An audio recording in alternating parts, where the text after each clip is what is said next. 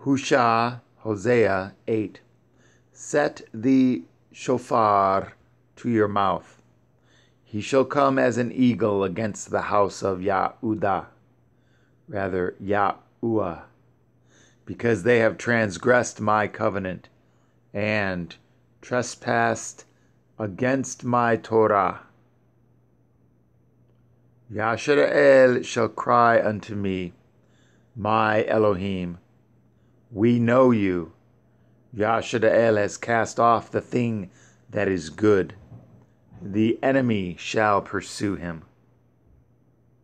They have set up kings, but not by me. They have made princes, and I knew it not. Of their silver and their gold have they made them idols, that they may be cut off.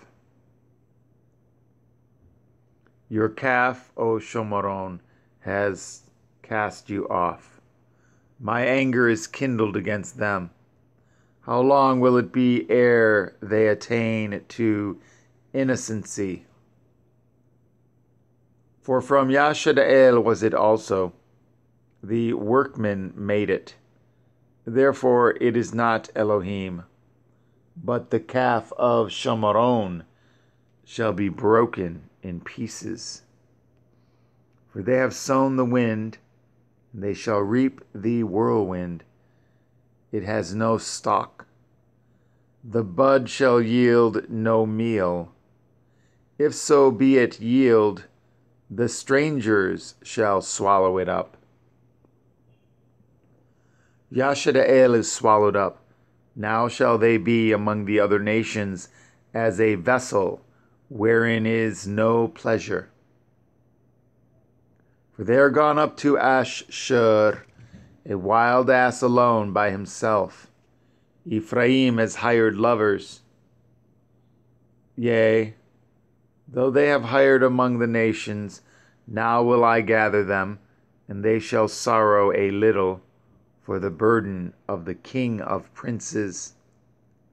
Because Ephraim has made many altars to sin, altars shall be unto him to sin.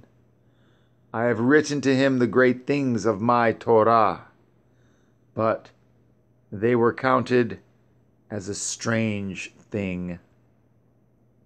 They sacrifice flesh for the sacrifices of my offerings, and eat it. But Yahuwah accepts them not. Now will he remember their iniquity and visit their sins. They shall return to Mitzrayim. For Yashara'el has forgotten at his maker, and builds temples, and Yahudah has multiplied fenced cities. But I will send a fire upon his cities, and it shall devour the palaces thereof.